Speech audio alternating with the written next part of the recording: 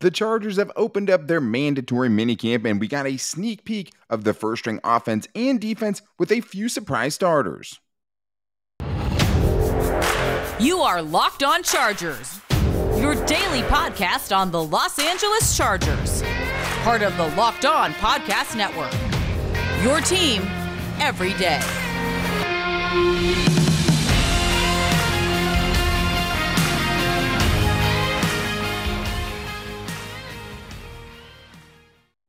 What is up, and welcome into the Locked On Chargers podcast. I'm your host, Daniel Wade, joined as always by my co-host, David Droegemeier, and we've been covering the Chargers together for over 6 seasons. We're heading into our 5th season as the host of the Locked On Chargers podcast, bringing you your team every day.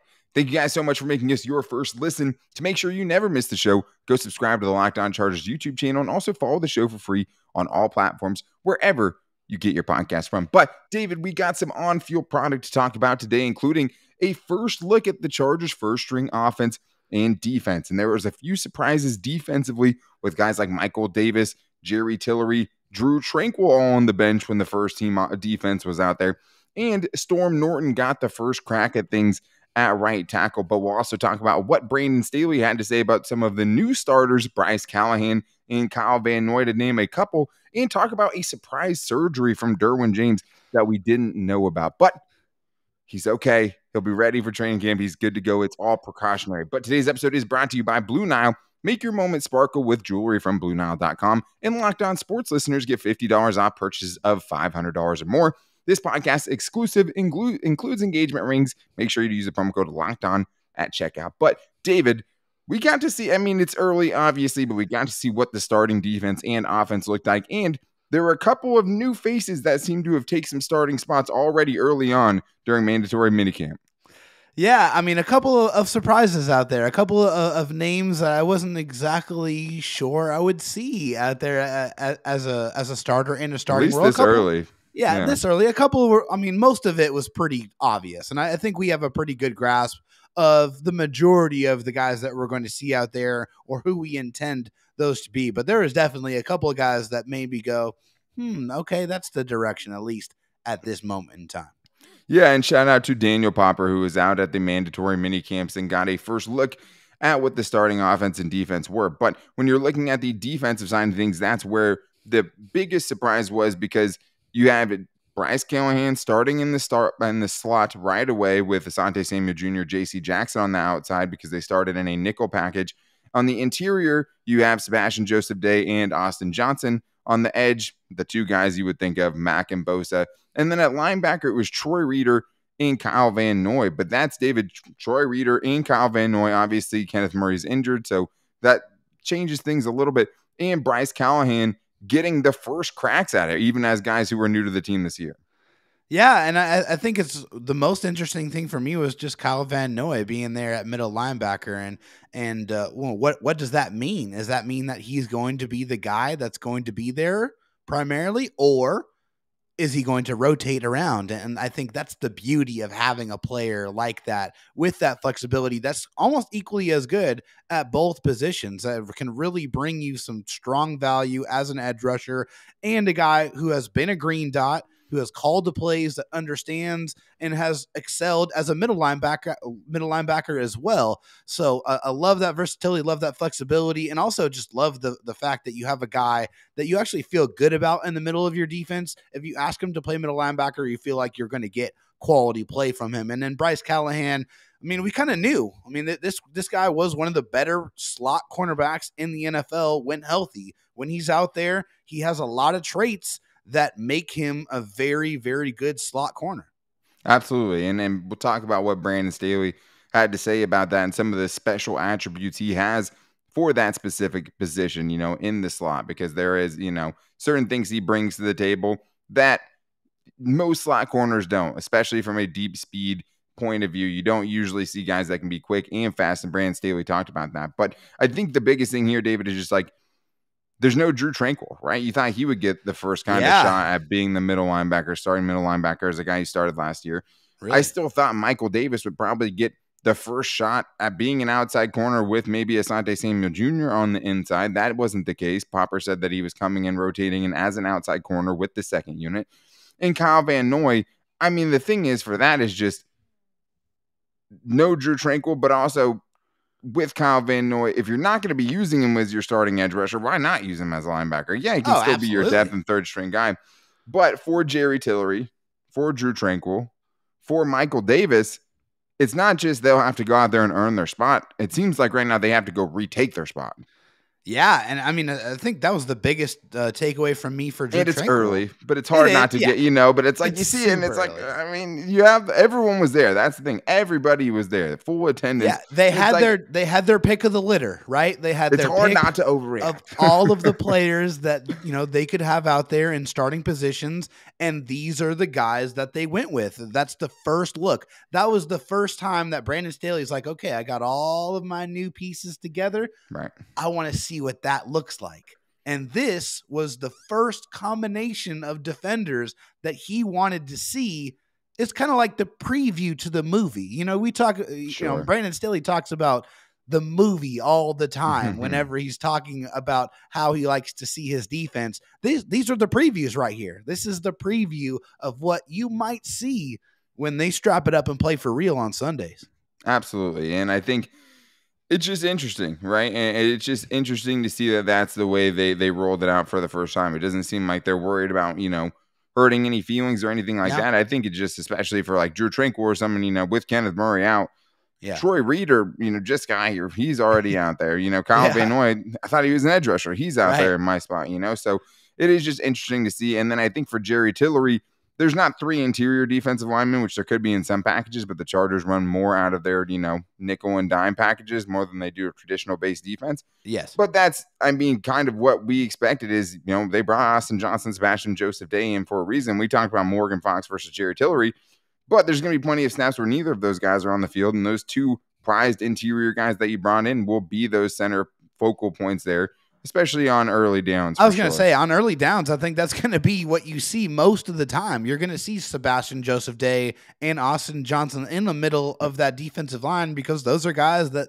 the Chargers trust to be able to stop the run and are stout and have showed that they can stop the run. That's what they were brought in to do, so that when they get into those third and long situations, then you can bring in a Morgan Fox or you can bring in a Jerry Tillery and you can turn into those NASCAR packages where you really pin your ears back and come after the quarterback.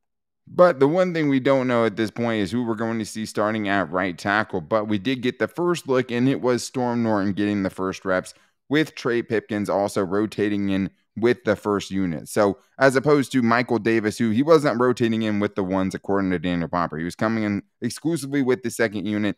On the offensive side of things, it's everyone that you'd think. The 3 wide receivers, Josh Palmer, Keenan Allen and Mike Williams. You have Gerald Everett out there at tight end.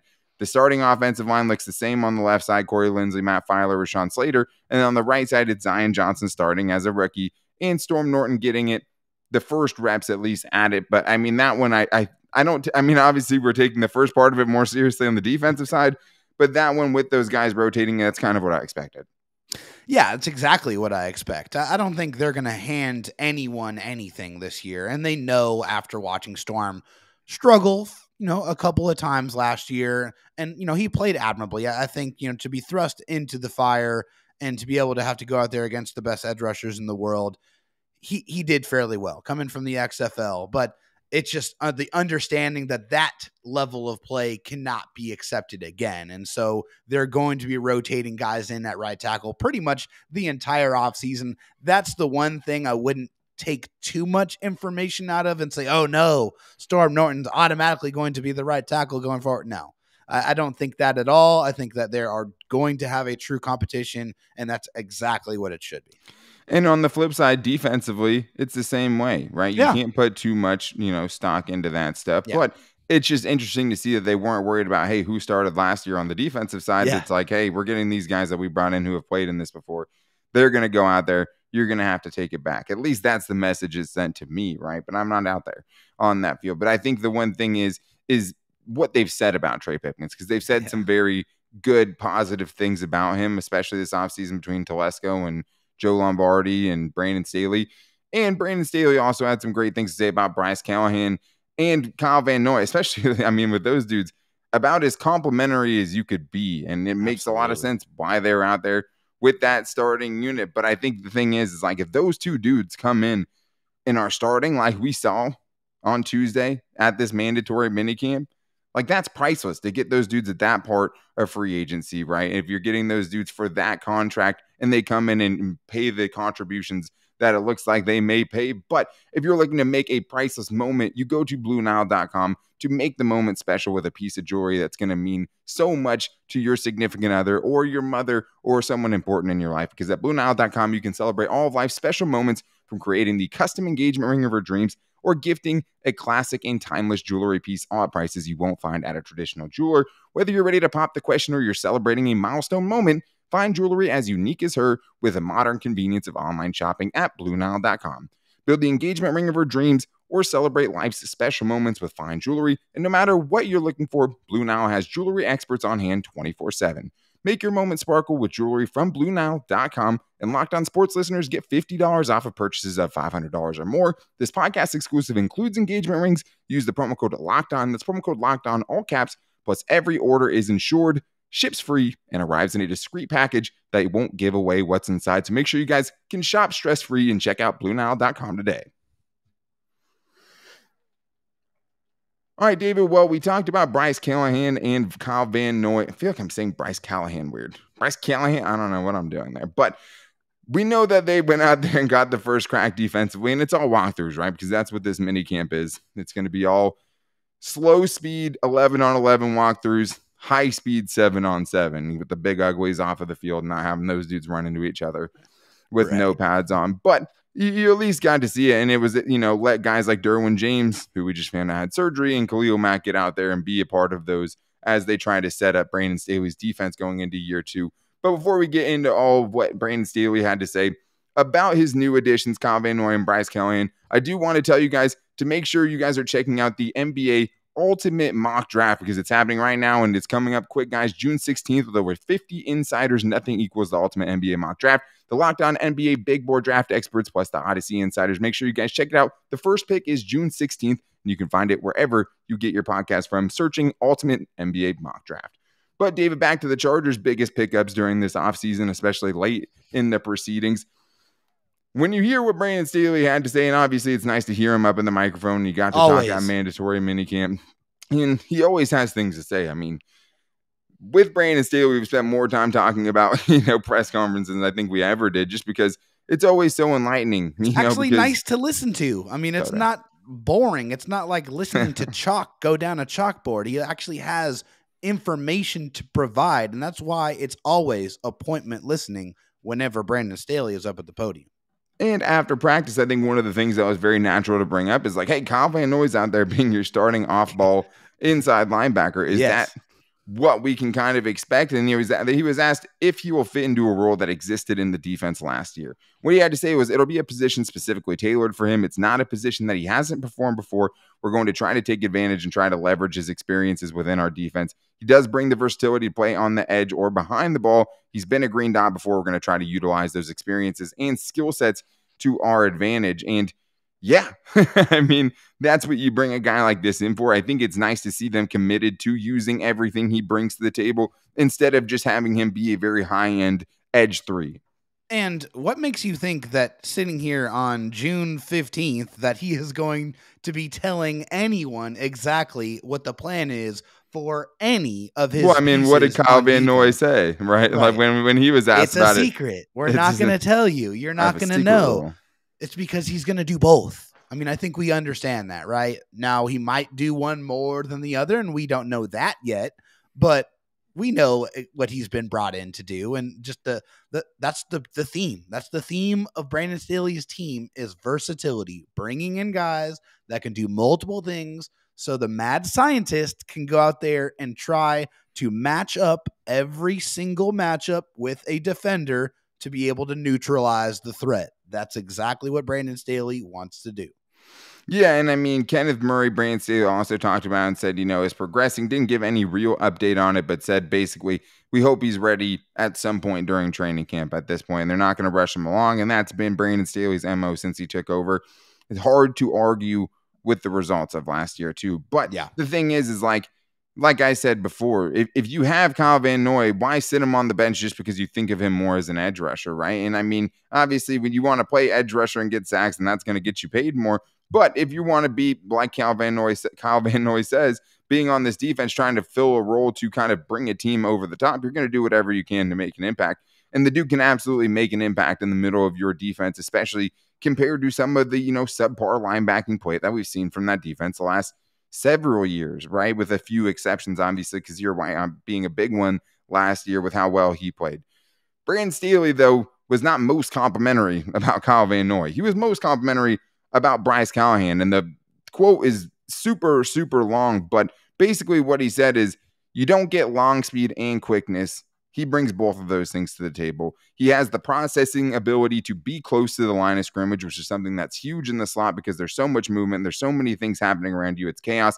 And he stays calm in those situations. And he also said, even though he's a smaller guy, he has the unique combination of the quickness and strength in his lower body. He's not a guy that gets pushed around because he has strong lowers. And he also has the long speed. And it's just like, David, I mean, it's like, obviously, the biggest thing with him is staying healthy, and that's the reason why he's not starting every game, every season for whatever team he's on for the most part. Yeah. But, I mean, it looks like Michael Davis has a long road ahead of him if this is what he's saying about the guy that's currently ahead of him. Well, he's gushing about Bryce Callahan, right? He's effusive with his praise. He's very, very happy that he has that guy on the team, and it seems like he brings a very unique skill set to that slot cornerback position. You don't exactly always see guys that can turn and run and burn, with these really fast wide receivers. It's usually, the quick, the short, quick passes, and you're trying to, be calm and you're trying to defend those. But hey, you never know. They might rotate a guy like a Tyreek Hill in the slot and make you have to go run with him. So having a guy that has that long speed and that quickness in that package, I think that's always alluring for any kind of coaching staff. So if Bryce Callahan can stay healthy, his skill set obviously translates and it helps this Chargers defense without a doubt. Well, and I think the thing is too, is just putting this in, comparing it against what Brandon Staley has had to say about Michael Davis and how far he has to come. And just also knowing that Bryce Callahan has so much experience in at least a very similar defense to what Brandon Staley is running now, with a lot of the same verbiage, a lot of ability to just be able to pick it up quickly and not have to be working from behind to try to get up to speed. It's a huge advantage. It's a huge advantage. It's huge. And I mean, he's more comfortable, I would guess, at this point than Michael Davis is, having only been in the system for 1 year, right? And it's not apples to apples, because you have, if Michael Davis does win his starting slot back, it would probably be at least partially dependent on them wanting to move Asante Samuel Jr. in the slot. And we did hear from Daniel Popper, David, that was an option with some of the DB packages. They did have him in the slot. So that is something we can expect to see. Yeah, I mean, like I said, Michael Davis, like I said on the other show on Monday, Michael Davis is a guy that has a skill set that will work against these bigger tight ends that you're going to see in the AFC West, and those gigantic receivers that you're going to see around the NFL. There's plenty of teams that have 6'3", 6'4", really big, really tall, really strong, really fast wide receivers, and you need to have a corner that has the size and the speed to be able to match up with that, and Michael Davis has that in spades.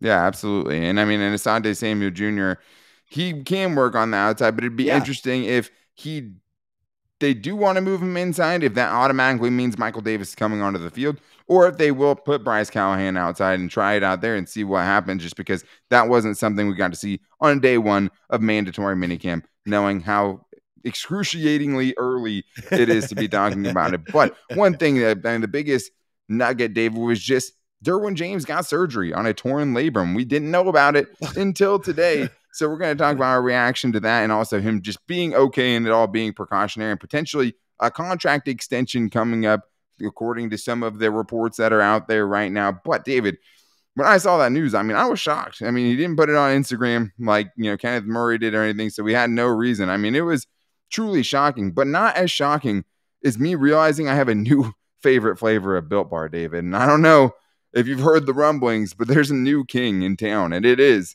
the Mud Pie Built Bar. And I know you guys are thinking like, Mud Pie Built Bar. Yes, Mud Pie Built Bar available in puffs or in traditional Built Bars, they're the best Built Bars that are out there. They're the best protein bar in the world already. I mean, if you want to upgrade your protein bar game, you always go to Built Bar. But we're talking about mud pie flavor. I mean, they've had so many great flavors. You're not sure what mud pie tastes like. If you're a chocolate fan, you better sit down for this. The new mud pie is rich whipped cream, chocolate mousse smothered in 100% real chocolate and topped with cookies and cream crumbles. I mean, I've already told you guys that cookies and cream is already one of my favorite Built Bars already. Mud pie Built Bars. They're out right now. It's the best Built Bar there is. And it's crazy because I've talked about a lot of my favorites. Peanut butter brownie, cookies and cream. The birthday cake was a really, really good flavor. This one beats all of them. The Mud Pie Built Bar is here now, and it is delicious, and it's just going to blow any other protein bar that you've ever had out of the water. I mean, this is a true game changer here, guys. The puffs are great, and there's a bunch of great flavors that you guys can choose from. There's mixed boxes where you can try everything. But right now, it's hard not to think about any other flavor than Mud Pie, David. So make sure you guys go to built.com, use the promo code LOCKED15, and you can save 15% off your order of Mud Pie Built Bars. That's promo code LOCKED15, all caps, one word, for 15% off at built.com. All right, David. Well, now it's time to get into one thing I wasn't expecting to hear from Brandon Staley at his press conference, and there was a couple, but this was obviously the biggest one, and it was that Derwin James, who was sitting out all of the competitive 7-on-7 sessions at Chargers practice, was because he had shoulder surgery. And Daniel Popper pointed out from theathletic.com that he injured his shoulder in the second half of week 3 against the Chiefs, which basically means, David, he was performing at the level we saw last season with a torn labrum for most of the season. That's absolutely insane. Okay. Silly. And for people who don't know, I have had labral surgery. Okay. I tore my labrum and my rotator cuff in my right shoulder after an unfortunate accident at work where I fell off an extension ladder. It was ugly. I didn't even know you fell off a ladder. Yeah. It could have been much worse, but like every instinct, your mind tells you to put your hands out in front of you. So I did that, and my shoulder went in, and it tore, and it was ugly. And so my point is you could not reach your hands above your face. So to see that Derwin James played 14 games with a torn labrum without the ability to really have the range of motion to be able to play football at a high level is astonishing to me. And also, and for the podcast audience, when he's saying that, what he's doing is he's not being able to basically lift his arms above his shoulders. So yeah, you can't lift your arms above your shoulders. Playing defensive back, when you can only lift your arms up level with your shoulders, pretty hard to play defensive back. So the real question is, David, are we giving him a pass on the dropped interceptions because of the torn labrum? Because we couldn't believe the easy picks Derwin James was dropping. Are we giving him a pass on those now? Because we were pretty harsh. Yeah, we're giving him a little bit of a pass right there. Just with my experience with that injury, it's excruciating, and it absolutely limits your range of motion. So the fact that he was able to go out there and play most of the season with that kind of injury speaks to his toughness, speaks to the person that Derwin James is, and speaks to his love for the game and the love for his teammates. He knows his teammates need him, and he knows that he is an integral part of this defense and of this football team and this organization in general. So he sucked it up, and he went out there and still played extraordinary football considering the circumstances. Yeah, I mean, almost borderline all-pro level is how good he was. And we, I think, considered anything that wasn't, up to his excellent standards, just shaking off the rust after missing almost 2 full seasons of football. And I mean, the fact that he wasn't going to let it happen again and played through that injury, I think speaks a lot to his character and him, just his leadership ability and how much he loves the game and how here he is for this team right now. But the good news is Brandon Staley said purely precautionary, basically meaning, hey, if he had to go out there right now, he could go. And I know pads have come a long ways and like in football in general from like when I was playing high school football, but like football pads are not the easiest thing to catch footballs in anyway. So no, they're throw a torn labrum on top of that, and you're also, what that has to do with being able to form tackle somebody, and how that could debilitate you in that aspect as well. I mean, to do what he did, never can stop being impressed with how this dude just, in general, on the field, off the field, mostly on the field, but just absolutely nuts that he was able to do that. And in better Derwin James news, USA Today's Tyler Dragon came out with the report on Tuesday made it seem like an extension Dragon. could be, I mean, first of all, just a great name. Amazing name. Tyler Dragon did tell us, though, David, that the Chargers are in preliminary talks with Derwin James to get a long-term contract extension done with the hopes that they can get it done by the start of the season. Hallelujah. Music to my ears. It's exactly what I want to hear because Derwin James is a phenomenal football player. He is one of one in this league because he can do it all. He can do anything that you ask him to do. His leadership, he embodies everything that it is to be a Charger, to be a leader of men, and he's a great man. This is a guy that you want on your side for a very long time. And we know that the Chargers absolutely love Derwin James, and there's no absence of reasons why. So it is nice to hear that they are at least getting to the table, starting these conversations, and hopefully they can get this done swiftly, and so they can put it behind us and it not be any kind of distraction going into the season. And I mean, unless, Tom Telesco's out there still fishing for right tackles and free agency, there's nothing that should be a bigger priority for him right now than locking this dude down, because not only is it just, it goes without saying that you must resign because he's an all-pro level, the heart and soul of your team, one of the faces franchise. Though it's only going to get more expensive. Yes, it's as soon as these guys start, signing, I mean, as soon as the next contract, he's going to be the highest paid safety. So the longer that you wait, it's just the price tag is going up. Like there's really no benefit to waiting. At this point, you're good with his injury history, right? You saw him play through it last season, and there's just no real reason to wait other than, not being able to come to terms with, something reasonable, because it's not crazy to think he's going to be the highest paid safety. No, it's not. And also, there's another safety out there that we talked about, Jesse Bates, who is also looking at getting a new contract. And whenever there's a player that plays your similar position that is in line for a contract, that is only going to drive that money even higher. So the sooner you get this deal done, the better it is for everybody. Peace of mind, security for Derwin James, and also you have locked up one of the best players in the NFL, and you keep him with the organization. Yeah, and it has to be of the highest priority. There's just not a more important player to the Chargers defensively. We talked about that a little bit. But it was also nice to hear about another safety that's been making waves. We did hear Taylor Bisciotti from NFL Network reported that JT Woods got an interception at mandatory minicamp off of Justin Herbert. So hopefully that starts building his confidence. But Brandon Staley also talked about a player we didn't get to see a lot of last year, Dave, and that is Mark Webb, who basically had a red shirt rookie season because of injuries, and he was a guy that was brought in as a 7th-round pick that Brandon Staley said could have had a big role last year. He said Mark Webb is going to be ready for training camp. We tried to bring him along slowly this springtime so he can be at full speed for training camp, but he's going to add a lot of competition in the secondary. We're expecting a lot from him. He was a guy that was on the verge, I think, of playing quite a bit of football, and then he had an injury at the end of the season. We're hopeful for him. But, I mean, it's hard not to disagree with that, or hard to disagree with that, David, just because the Chargers were so ravaged last year. It would have been nice if we could have seen him get his feet wet a little bit more. He played sparingly, but now he's kind of an unknown going into this, but is someone that could have an impact on how this secondary depth plays out. Mark Webb was the guy I was really excited to watch. I mean, he David was one of the said guys. Mark Davis. Hey, calm down now. Hold on. Hey, don't you do that to me. I mean, that's what it sounded like. I don't care what it sounded like. Sure. No, Mark Webb was a guy I was super excited about watching last year. A guy that I think, coming out of Georgia had all of the things that you're looking for. He had some good size. He had some good speed. He had the ability to roam, and he had some good coverage ability there.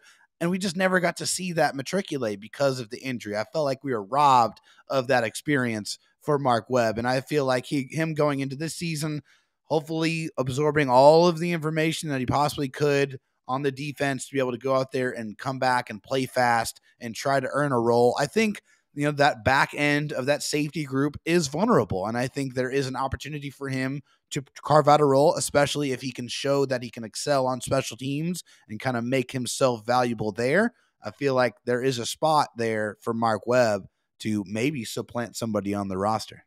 Yeah, and it would be a Lohi Gilman, right? No point be. in beating around the bush, because, I mean, I think we all agree that JT Woods is safe as a 3rd-round pick in 2022. Like that's something that you're not going to cut a 3rd-round pick. No. And then Mark Webb, he's having very complimentary things said about him. I think if that happened, I think you would get a more balanced safety group, I think, because you have two guys. I think Mark Webb fits more of the Derwin James role than he would the Nazir Adderley role, right? Being that strong safety, even though it's split safety, so it's not that cut and dry in Brandon Staley's defense. Both guys are responsible for a lot of things.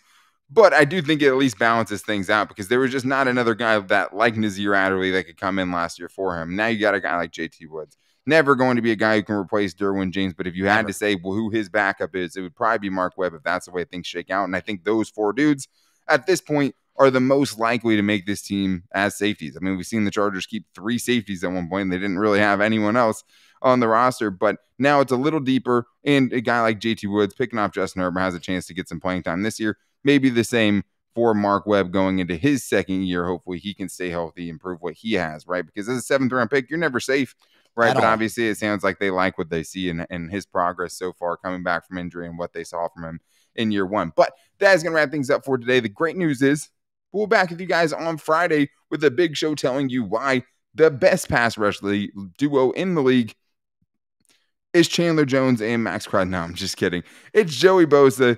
It's Khalil Mack, and we're going to tell you why on Friday and also talk about what they had to say about joining forces and creating the superhuman pass rushing duo that they have, the tandem to be reckoned with across the NFL. But until then, to make sure you guys don't miss it, subscribe to the Locked On Chargers YouTube channel and also follow the show for free on all platforms wherever you get your podcast from. You can also find the show on all of our social media every single day. We post to our @LockedOnLAC Twitter account. We post to the Locked On Chargers Facebook page, and we post @LockedOnChargers on Instagram as well. You can also follow me on Twitter @DanTalkSports and David Droegemeier on Twitter @DroTalkSD. And if you guys watch on Apple or listen on Apple or Spotify or wherever you guys get it, if you can't find it on Google right now, we understand. We really apologize for everything. Hopefully you can hear this and you found it somewhere else. But you can also find the show on any platform. You can go to our link tree that's on all of our social media. Find all the different places you can find us. And you can find us on our new Locked On Chargers YouTube channel as well. But that is going to wrap things up for today's show. If you guys want to get your voicemails in, we'll be definitely getting into some fan stuff very soon. So you can call into 323-524-7924. But make sure you guys are back here on Friday with us to tell you why Joey Bosa and Khalil Mack are the best pass rushing duo in the NFL. But until then, take it easy and go Bolts.